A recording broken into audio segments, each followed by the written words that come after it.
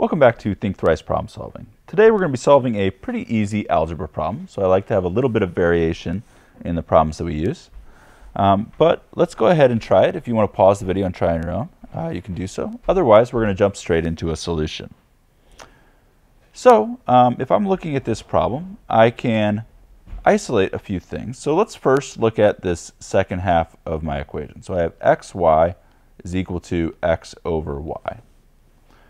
What I can do is I can rewrite this as x times y minus 1 over y is equal to 0.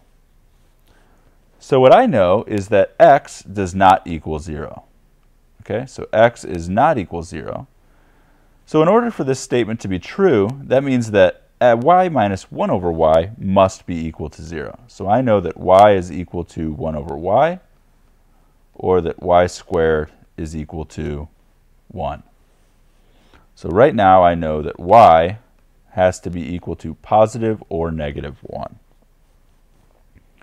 Okay, so I have a little bit of a start here.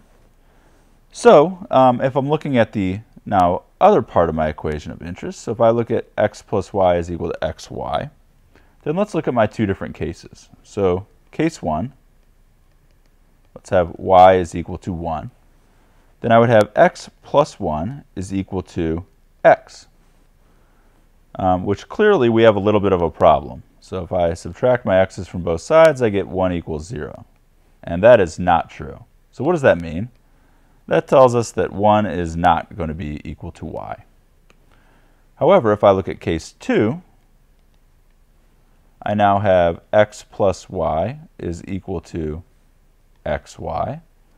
So if I plug in my y equals negative 1, then I have x minus 1 is equal to negative x. So I can rearrange this, and I'm going to get 2x is equal to 1, and x is equal to 1/2. So it looks like this is going to be my solution, where x is equal to 1/2, and y is equal to negative 1. Let's go ahead and test it real quick. So x plus y would be 1/2.